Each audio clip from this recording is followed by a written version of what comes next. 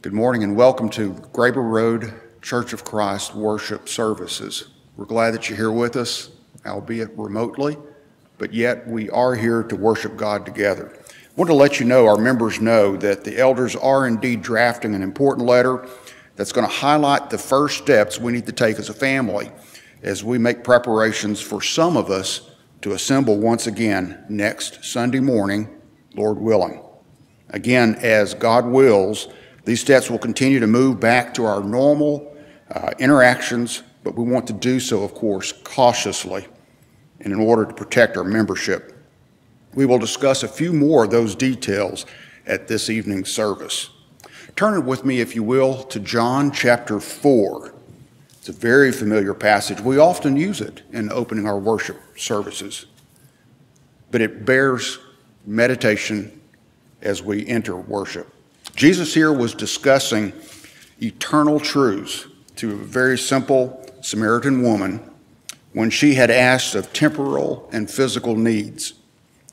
To this woman of lowly estate, Jesus unfolded God's eternal plan for worship by the church to God that would soon come after his sacrifice.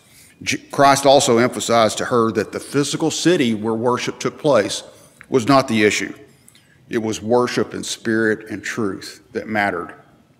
Now, John chapter 4, 23 and 24. But the hour is coming, and now is, when the true worshipers will worship the Father in spirit and truth, for the Father is seeking such to worship him. God is spirit, and those who worship him must worship in spirit and truth. And this morning, of course, we're not assembled physically together for reasons that are beyond our control. However, we do join together spiritually in worship to God. Let us now join in song. Holy, holy, holy, Lord God Almighty, early in the morning our song shall rise to thee. Holy, holy, holy, merciful and mighty, God over all and blessed eternally. Holy, holy, holy, all the saints adore thee, casting down their golden crowns around the crystal sea. Cherubim and seraphim falling down before thee, who wast and art and evermore shall be. Holy, holy, holy, though the darkness hide thee, though the eye of sinful man thy glory may not see. Only thou art holy, there is none beside thee, perfect in power, in love and purity. Holy, holy, holy, Lord God Almighty, all thy works shall praise thy name in earth and sky and sea. Holy, holy, holy, merciful and mighty, God over all and blessed eternally.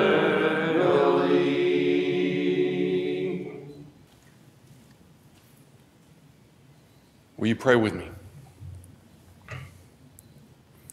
Our kind Father in heaven, we're gathered together, not physically, Father, but we are gathered together in spirit to praise your name and to sing our praises to you, Father.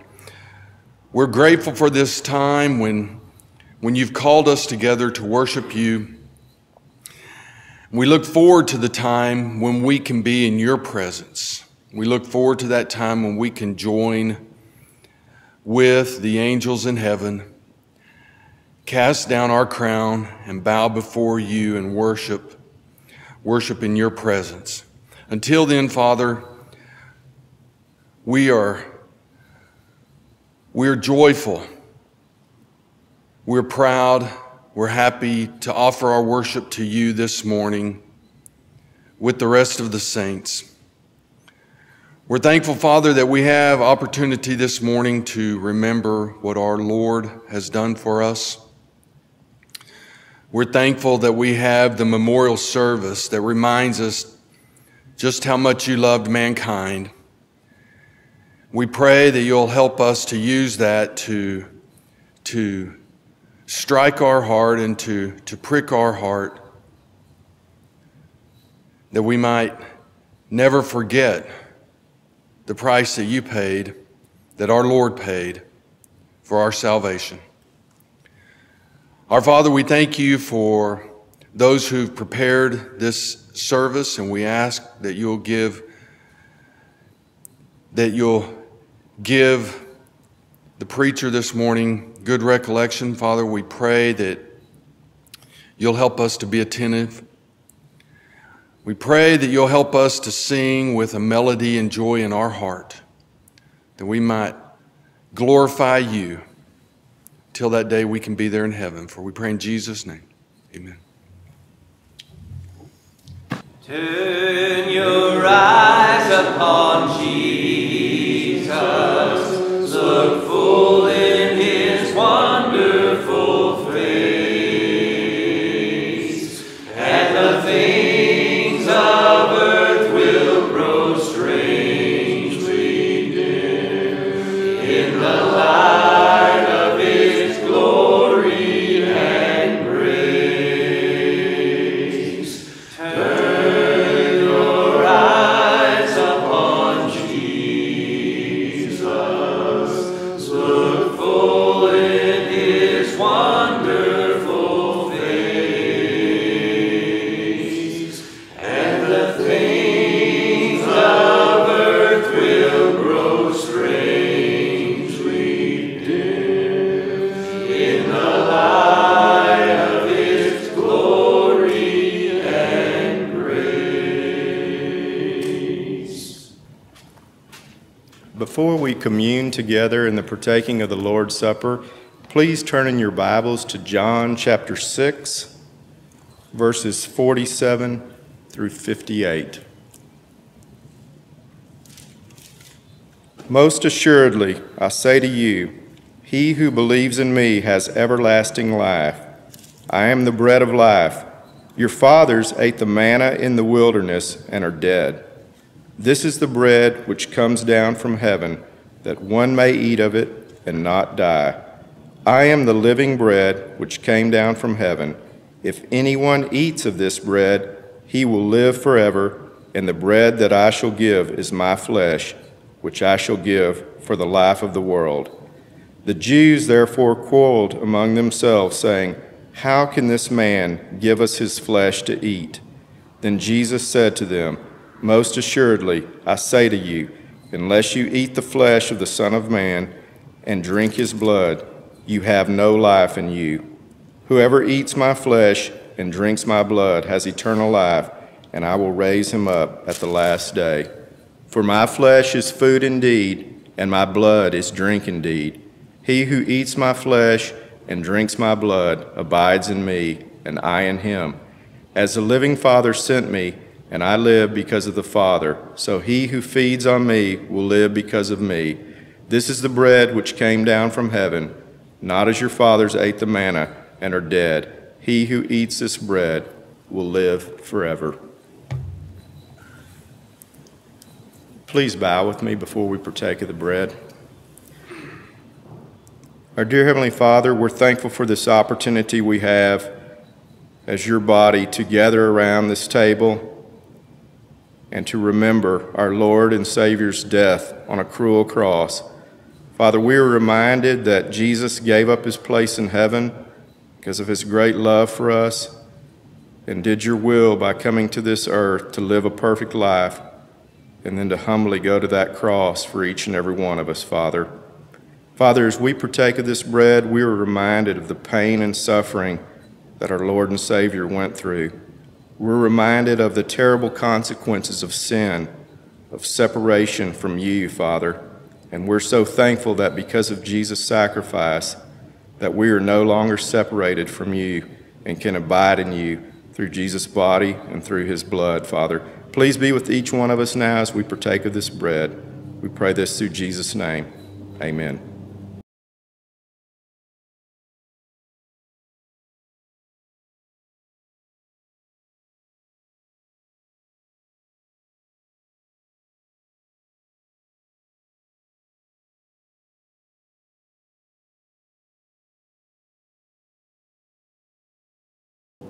Please bow with me again. Our dear Heavenly Father, as we partake of this cup now, we remember Jesus' precious blood that he willingly shed on the cross for each and every one of us, Father. We're reminded that his blood cleanses us and makes us holy and allows us to stand before you and have a relationship with you, Father. Father, we are also reminded that it was our sins that put Jesus on the cross and caused him to shed his blood and to lose his life and to be separated from you. And we're sorry for that, Father, but we're so thankful for the love that was shown to us, for the grace that's been extended to us, and for the opportunity we have to overcome death through Jesus' sacrifice. Please be with each one of us now as we partake of this cup. We pray this through Jesus' name. Amen.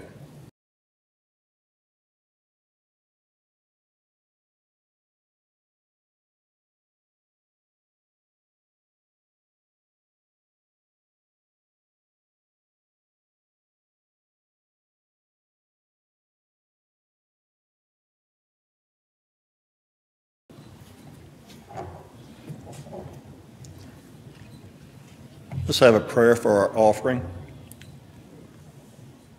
Dear loving Heavenly Father, we know that you are the Creator.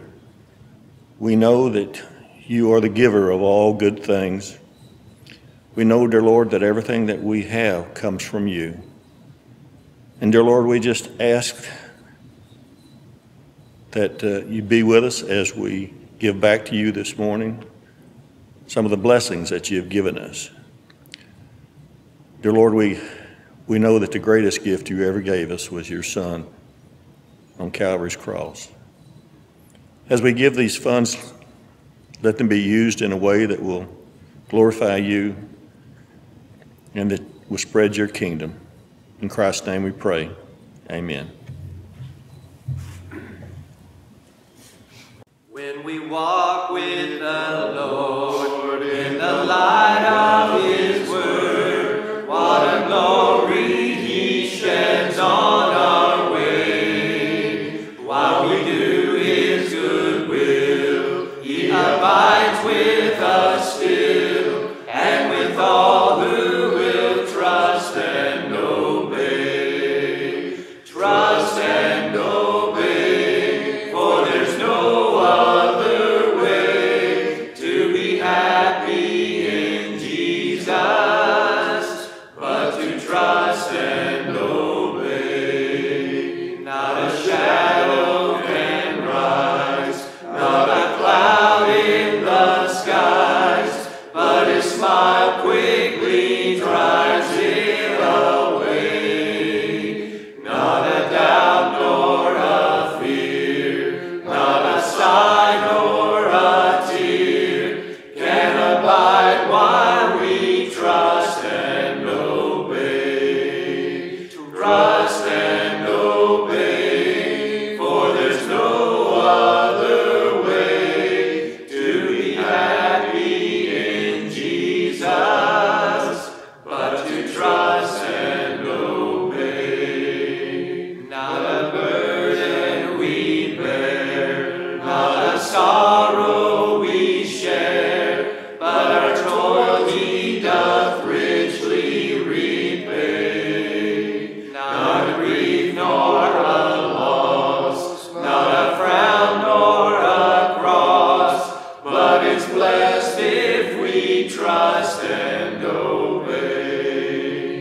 trust and obey, for there's no other way to be happy in Jesus but to trust and obey. Then in fellowship sweet we will sit at his feet, or we'll walk by his side in the way. What he says we will do, where he sends we will go. Never fear, only trust and obey. Trust and obey, for there's no other way to be happy in Jesus but to trust and obey. Prior to this morning's lesson, if you would turn with me in your Bibles to Acts chapter 15, we'll be reading verses 36 to the close of the chapter. Then after some days, Paul said to Barnabas, "Let us go back and visit our brethren in every city where we have preached the word of the Lord, and see how they're doing." Now Barnabas was determined to take with him John called Mark. But Paul insisted that they should not take with them the one who had departed from them in Pamphylia and had not gone with them to the work. And then the contention became so sharp that they departed from one another. And so Barnabas took Mark and sailed to Cyprus.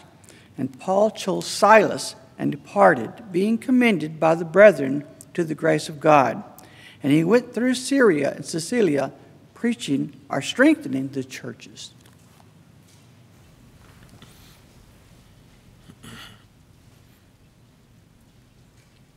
Good morning. It's good to see you this morning. We're glad that you've joined us for our worship services, as Doug mentioned a few moments ago. Let me also say Happy Mother's Day. If you would, just as we begin this morning, would you bow together with me for a word of prayer, please? Our God in heaven, how great and awesome you are. How wonderful you are, Father, to place mothers in our lives. And Father, this morning we offer up a special prayer for all those, especially, Father, for those who have lost mothers. We pray for those who have a strained relationship with their mothers. We pray for those who long to be with their mothers, but they can't. We pray for those who are experiencing the broken dreams of motherhood. We pray for those who are adoptive mothers. We pray for those who have never met their mothers. We pray for those mothers who have buried children, whether miscarried, aborted, or gone too soon. We pray for those who are foster mothers and those who mother children who are not their own. We pray, Father, special blessing on those who are stepmothers, for those who are new mothers, still wondering when they actually might sleep. We pray, Father, for our spiritual mothers. We pray for those who choose to have children and choose not to have children and are stigmatized for it. We pray, Father, for those who dread Mother's Day because of its painful reminders of loss. We pray for those who are mothers and who are honored for it. We pray for mothers who long to be with their children today, especially because of the coronavirus and the difficulties it's caused, but cannot. For all of our mothers, for all of us, Father, who have mothers, we pray. In Jesus' name, amen. As we turn our attention to our lesson this morning and thinking about keeping distancing from destroying, we turn our attention to the scripture that Roy read for us just a few moments ago from Acts chapter 15. You remember that Acts is the book of history of the church. It is the acts of the early church and the acts of the apostles in really getting the church off the ground and getting it started as Christ wanted it to be. And as you read through the book of Acts, you discover how the Christians began to go everywhere preaching the word, and how there were disciples that were being made of all nations, Jews and Gentiles. That's Romans chapter 1 verse 16. And as the church begins to grow and expand, you find a number of problems that begin to crop up just in the life and the nature of the church for however long it had been in existence. And in fact, when you get to Acts chapter 15, what's happened is Paul and Silas and Paul and Barnabas have been on this missionary journey, and as they get through with it, they discover that there are some people that are coming in and beginning to teach, well, listen, unless you are circumcised as a Jew was, you can't be a part of the kingdom of God. You can't be part of Christ. You have no part with him if you don't adhere to the outward ritual of circumcision. And Acts chapter 15 details how the apostles and how the church leaders came together in what we call the Jerusalem meeting. And they have to discuss this and they have to work through it because this is a serious matter of doctrine. And they certainly didn't want to divide the church based upon what had happened and based upon people that were teaching. They wanted to hold on to what was right. And they come to a conclusion. They craft this carefully worded letter to say, these are the things we're going to adhere to. We're not going to command anybody to be circumcised because, listen, that's not a part of the gospel and doctrine of Christ, at least outwardly. Romans would have something to do about being circumcised inwardly.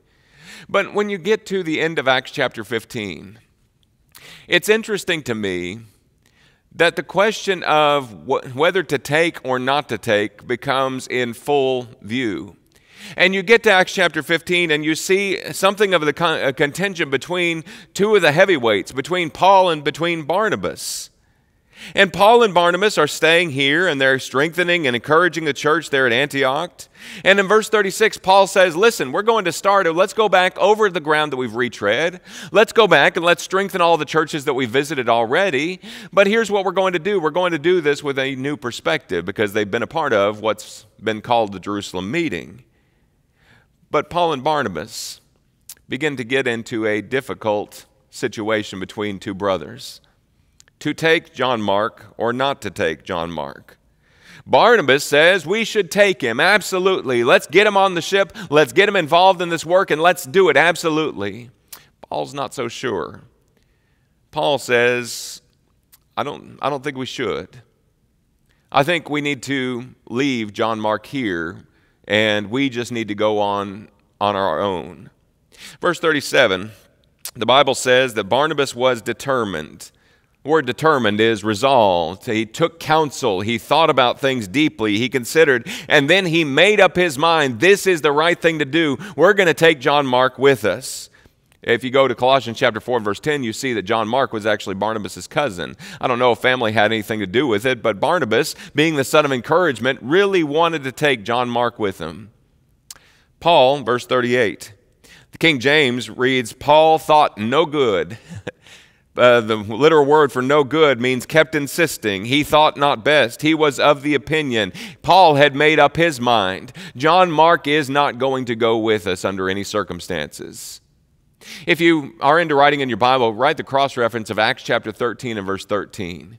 That reference there to verse 38 is from Acts 13 and verse 13. They were in the middle of the first missionary journey. And what had happened was they got to Pamphylia, they began to do their work, and for whatever reason, for however that happened, John Mark said, that's it, I'm done. He got on a ship and he went back to Jerusalem. Well, that seems like, according to the way Luke records it here in verse 38, that didn't sit well with Paul. And as Mark left them in Pamphylia and stopped working with them, John departed from them. He returned to Jerusalem. And verse 39, you've got one brother on one side saying, we absolutely need to take John Mark, and the other one on the other side saying, we absolutely don't need to take John Mark. The contention became so sharp. The word there indicates blood was boiling. There was a really severe irritation. There was exasperation between Paul and between Barnabas, the son of encouragement. And there was arising this provocation. It's almost like they came to blows. And here's the question that they're dealing with. They still got along with John Mark going with Barnabas and Paul going with Silas. And both of them in this conclusion decided that they weren't going to hurt the church for the sake of their judgment. Keeping distancing from destroying. We treat sometimes the old adage, in matters of faith, unity, but in matters of judgment, friction, disunity. I'm going to hold on to my opinion, and you're going to hold on to your opinion, and I'm going to treat my opinion just like it's a matter of faith, just like it's something that I can hold on to, and it doesn't matter the collateral damage. It doesn't matter your opinion. It doesn't matter your feelings on the matter. I'm going to hold on to this. And there is a potential, brothers and sisters, as we think about coming back together, there is a potential for division and hurt and pain. I believe in the church as a greater point in our lives in thinking about how much we're holding on to our opinions and how much we're looking at matters of judgment and we're saying, no, this is the exact right thing that we need to do. Paul thought social distancing from John Mark was the best thing in this situation. In essence, that's what he thought. Barnabas thought that it was no big deal to take John Mark along with them for their journey. That sounds kind of like what we're dealing with today. To mask or not to mask. To gather or not to gather. To quarantine or not to quarantine. To go to Lowe's or not to go to Lowe's. And all these questions that we have, listen, there are strong feelings and strong opinions based upon what we've been told in the outside world, and based upon all the information that we've gathered. We've made a choice and we've made a judgment about what's best. The issue is that we can't let those choices and those details and those conclusions that we've drawn destroy the church. We can't let those things affect our love and our mission to save souls. You see, we can't forge our mission to save souls if we're not tempered both by the doctrine and the love of Christ. It's not about just believing what's right. It's also about adhering to the principles of love, 1 Corinthians chapter 13. It's about not looking down on somebody else just because they make a different choice than we do. It's not about looking down on somebody just because they choose something different than we do. And there's a danger to divide the church based upon external factors and preferences and judgments. And folks, we've got to be careful about those things. And we've got to be careful about what we say and how we say it, and what we do and how we do it. Let me give you 6 principles just from Acts chapter 15 this morning that we need to think about with regard to keeping, distancing from destroying. Good and faithful brethren, that's you and me. That's people that are going to be coming back together in a worship service before too long. Good and faithful brethren, number 1, may agree on matters of faith and judgment. We may agree on matters of faith and judgment. If we look at this and think about what's right, I'm not interested in compromising something that the Bible says. Thus saith the Lord, something that the New Testament Jesus has clearly communicated, the apostles have clearly relayed, and how the church has faithfully carried out those things, those sacred divine traditions. We're not interested in changing any of those things, and that's great. And how we go about accomplishing what's right, evangelism and worship and benevolence. In some places in Scripture, God tells us exactly what He wants and how He wants us to accomplish it. Those things are not up for debate. They're not up for judgment.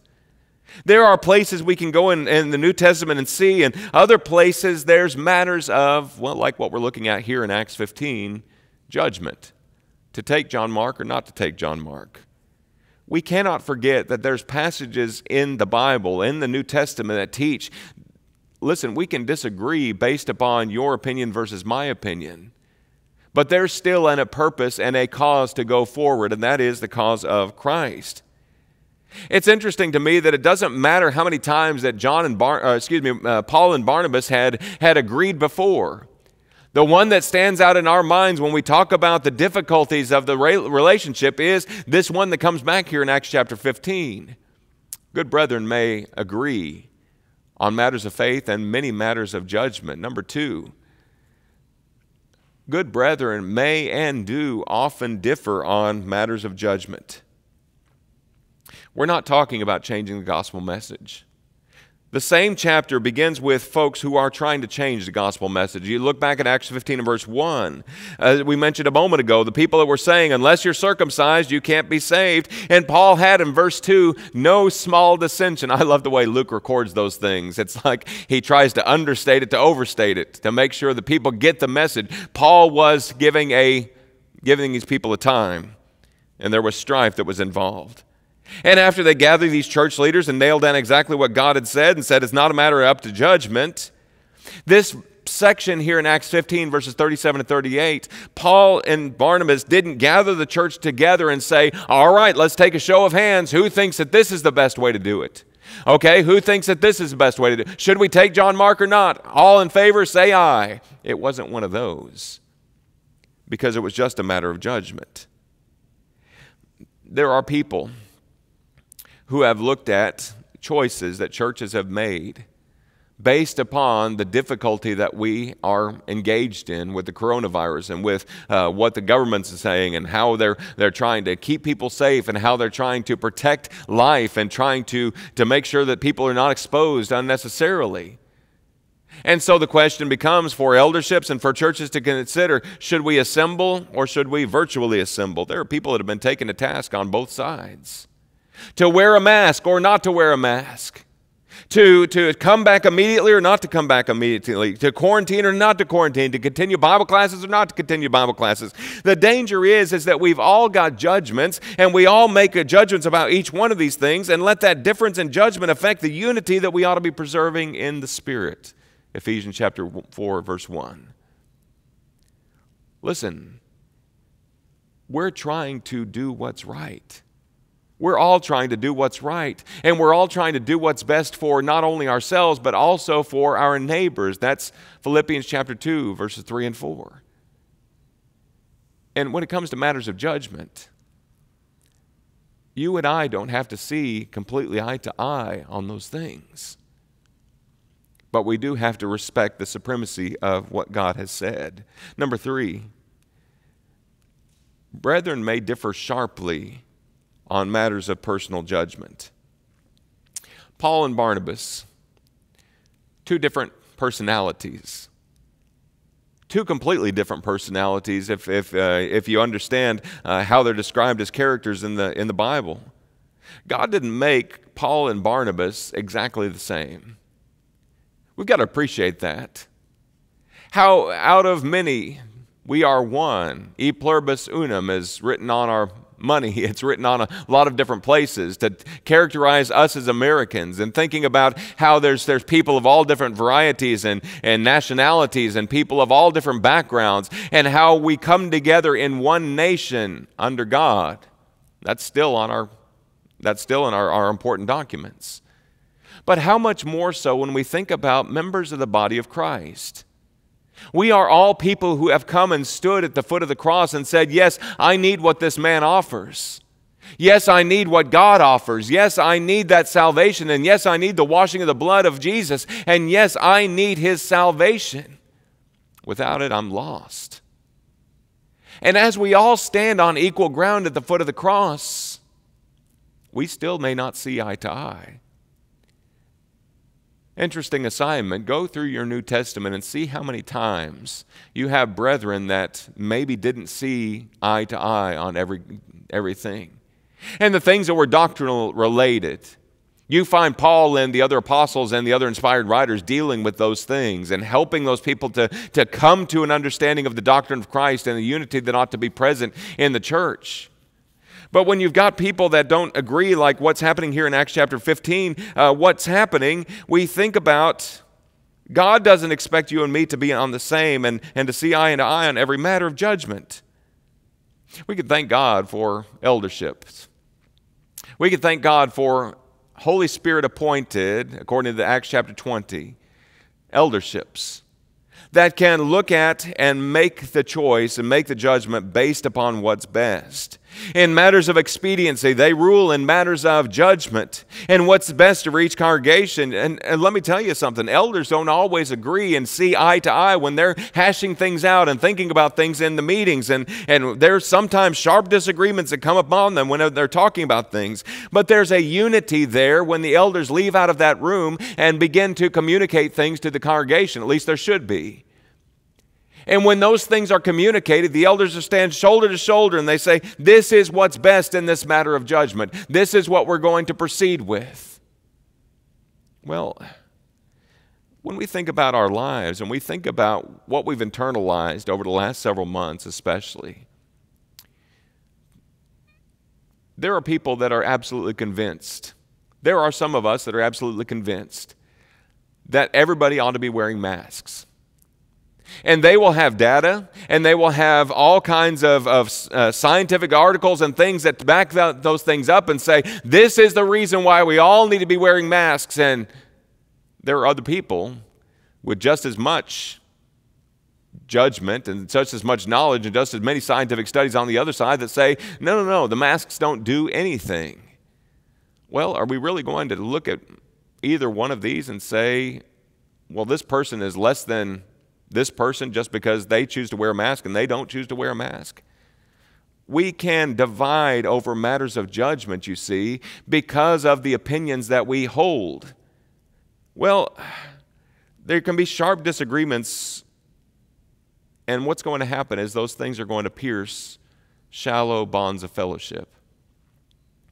Where the church is no more than just a social club to some people, where church relationships are not as deep and as strong as they ought to be, and where Christians are shallow superficially in the bonds of Christ, sometimes those matters of judgment and sometimes those things can really begin to destroy the fellowship that ought to be so cherished in the body of Christ.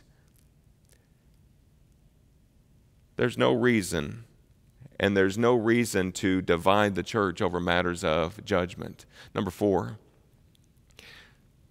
sometimes good brethren can often have compelling reasons for their judgments. Very compelling reasons for their viewpoints. Who would you side with, Paul or Barnabas? Paul or Barnabas? There are some that may think more and say, I'm going to go with Barnabas because John Mark, he probably had his reasons for abandoning him back in Pamphylia. Oh, he probably had something that was pressing that he needed to go for, and whatever the reason was, that's past failure is no reason to exclude present desire.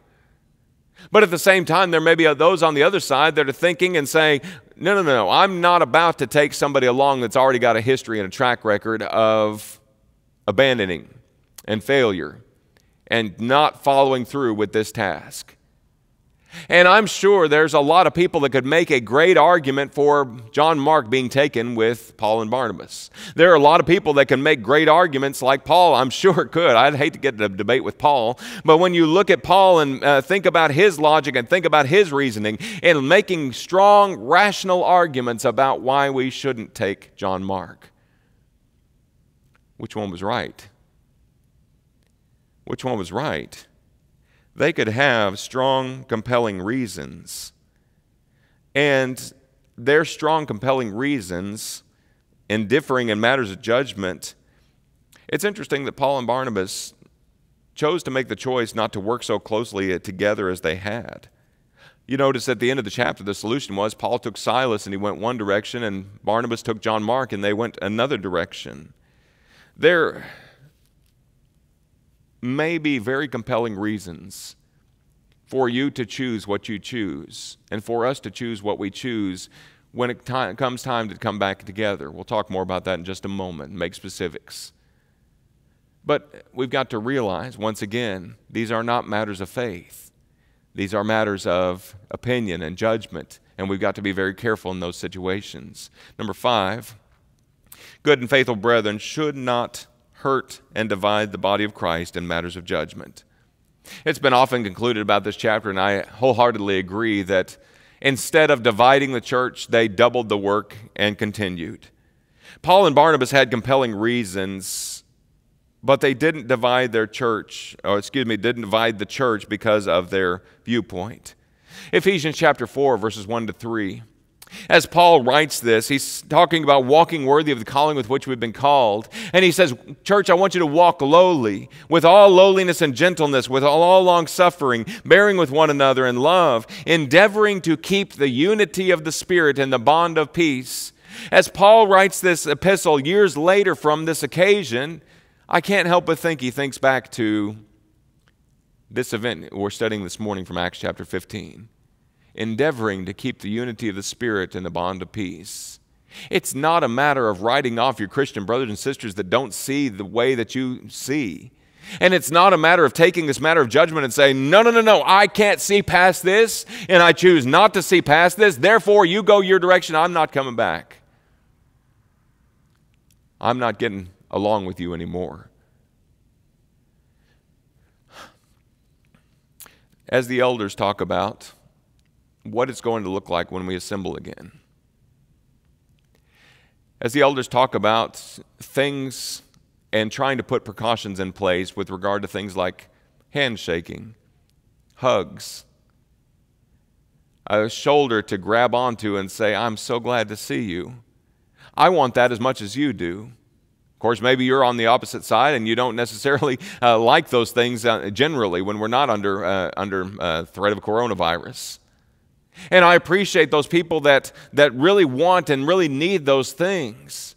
But listen, in order to be respectful, the elders are going to have to take some things and say, listen, these are matters of judgment, and we're wanting to respect these certain details about this.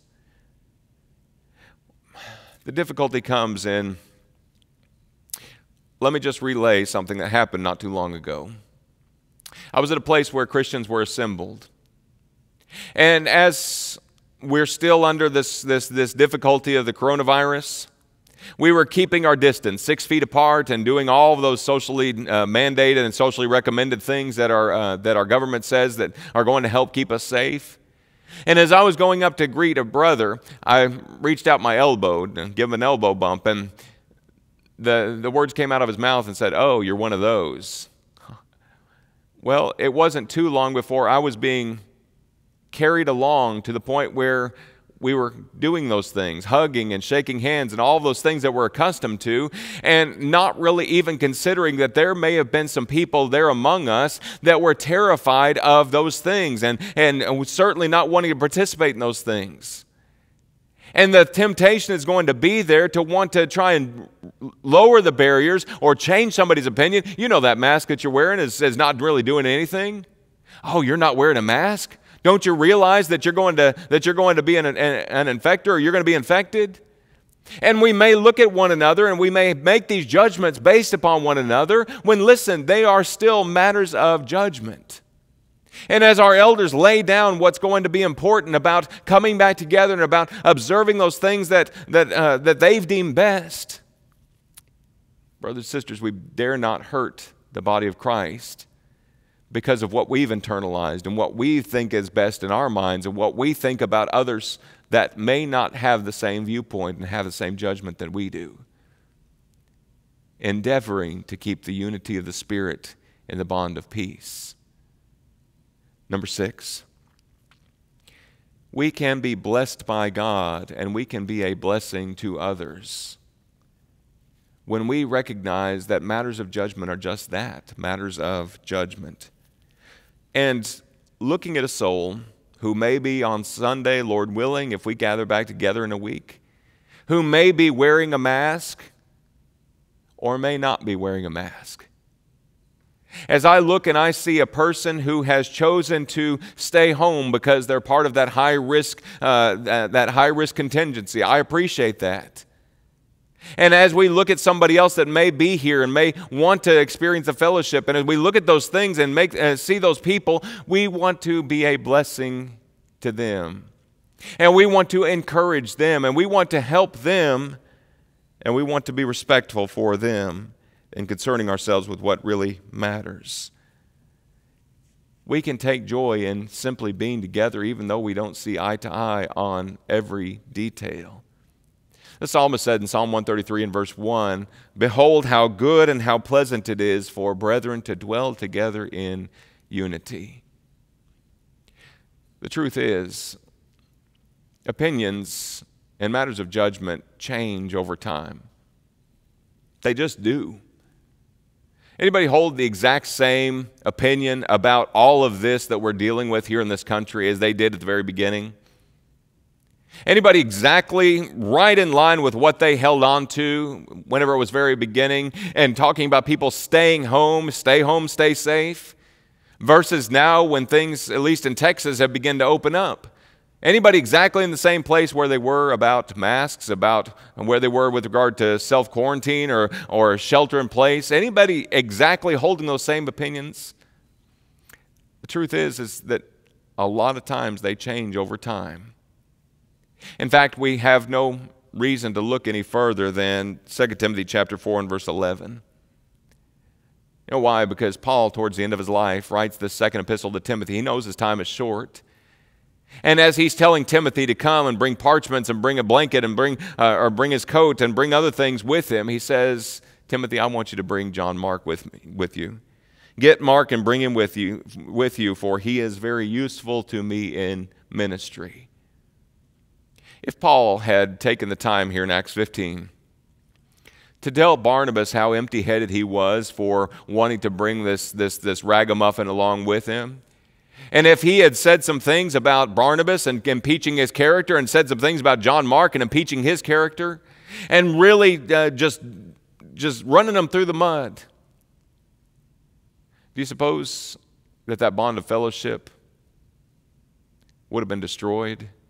That the distance that he so advised here in Acts 15 would have destroyed that relationship, to where when Paul called for John Mark towards the end of his life there in 2 Timothy 4, John Mark would have said, no, I'm not going.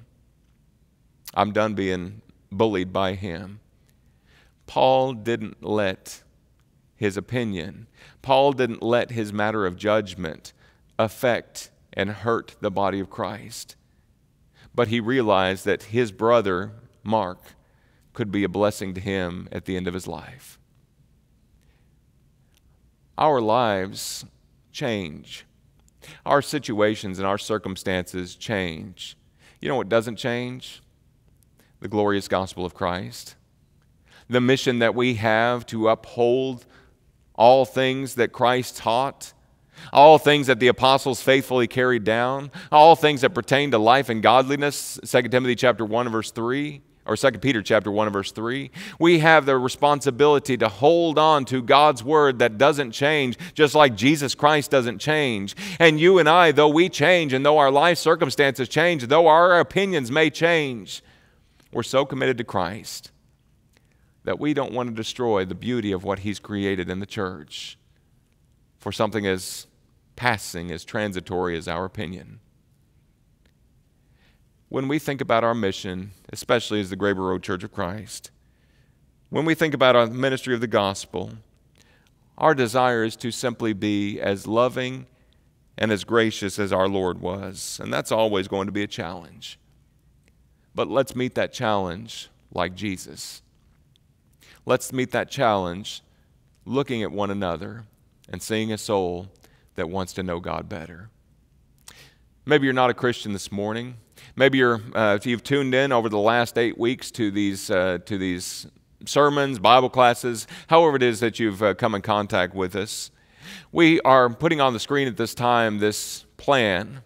It's not my plan. This is not the elders' plan. This is not anybody's plan here at the Graeber Road Church of Christ, but it is Christ's plan for how one comes to know Him and how one comes to obey the gospel, and how we look at our lives and say, this is something that I need. I know Jesus died for my sins. I know that His blood can cleanse me, and where I don't have to live under the crushing guilt and burden of the past. And I know the good news, and that is good news. Not only that God looks at our past and says, I'm going to choose to forget that. And then He looks at our future and says, I'm going to give this person what they don't deserve. I'm going to give them the promise of a better life, a life that's lived in friendship with God, in reconciliation through the blood of Jesus Christ. That is good news. But it involves us repenting of our sins, turning away from those things that we did in ignorance and rebellion against God, and turning to Him, looking into His Word and saying, I see how He wants me to live, and that's just how I want to live for the rest of my life. It involves naming Christ as Master, as Lord, as Savior, and saying, I want Jesus to be my Lord. And then being immersed into water for the forgiveness of sins. Acts chapter 2 and verse 38. When you come up out of the water, Romans chapter 6 says you've died to sin, that old man is crucified, and you are raised to walk in newness of life out of the waters of baptism, and walking like Christ walked, living like he lived, and being faithful to God through him and walking every day to glory. If you don't have that this morning, you can. Get in contact with us, please. Send me an email, send Troy an email, look at that website that's there on the screen, freehomebiblestudy.org, and go online and study and learn more about the gospel, because that's exactly what God wants us to be about. As the church, we want to be centered around Christ and about the mission of Christ and the cause of Christ. But in the church, we want to be about loving as Christ loved. Centered on the doctrine of Christ, but showing the love of Christ in our lives. He paid a debt he did not owe. I owed a debt I could not pay. I needed someone to wash my sins away. And now I sing a brand new song, Amazing Grace. Christ Jesus paid the debt that I could never pay. He paid that debt at Calvary. He cleansed my soul and set me free. I'm glad that Jesus did all my sins erase. I now can sing a brand new song, Amazing Grace. Christ Jesus paid the debt that I could never pay. One day he's coming back for me to live with him eternally. Won't it be glory to see him on that day?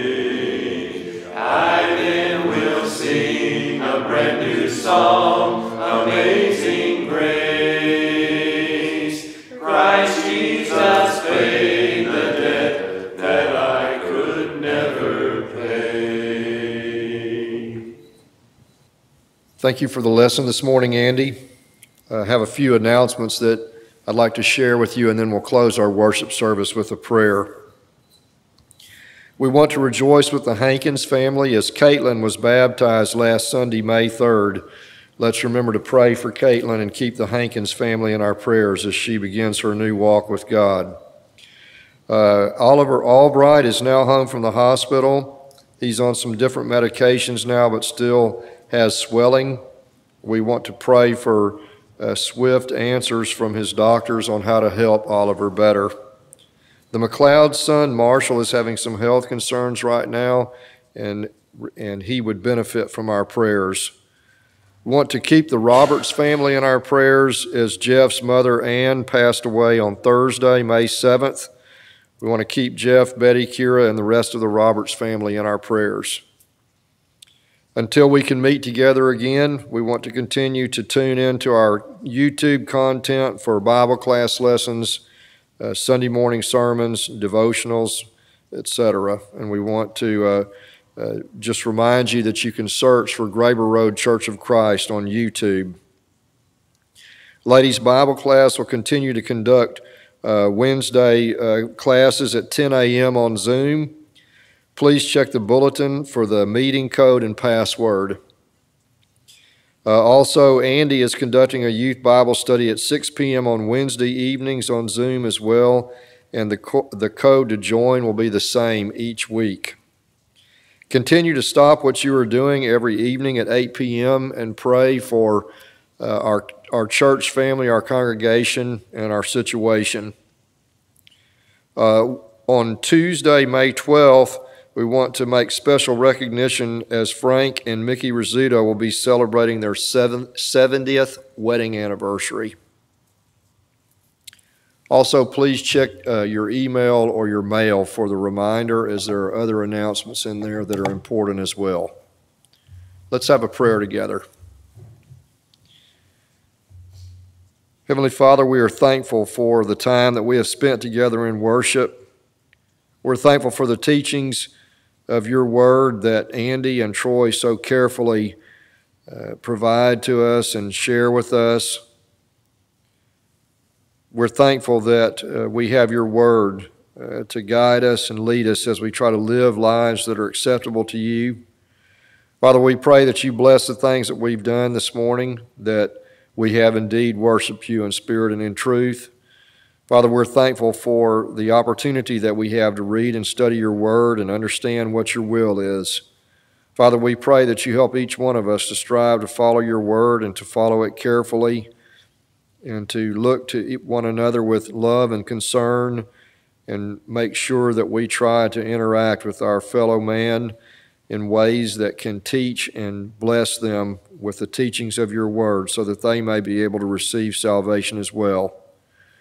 Father, we're thankful for the blessings that we have of this life physically. We are thankful for the care and the keeping that you provided our congregation.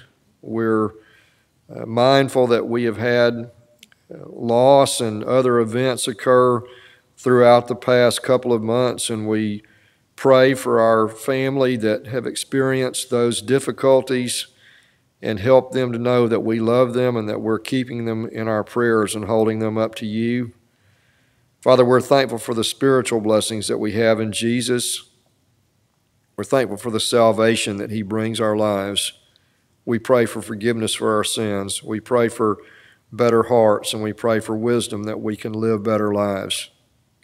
Father, we pray that you continue to watch over and bless us, and this is our prayer in Christ's name. Amen. God be with you till we meet again. By his counsels guide uphold you. With his sheep securely fold you. God be with you till we meet again.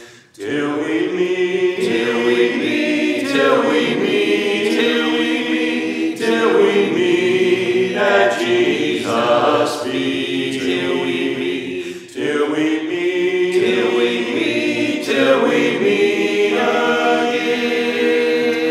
God be with you till we meet again. God be with you till we meet again. 'Neath his wings securely hide you. Daily manna still provide you. God be with you till we meet again. Till we meet, till we meet, till we meet, till we meet, till we meet at Jesus' feet. Till we meet, till we meet, till we meet.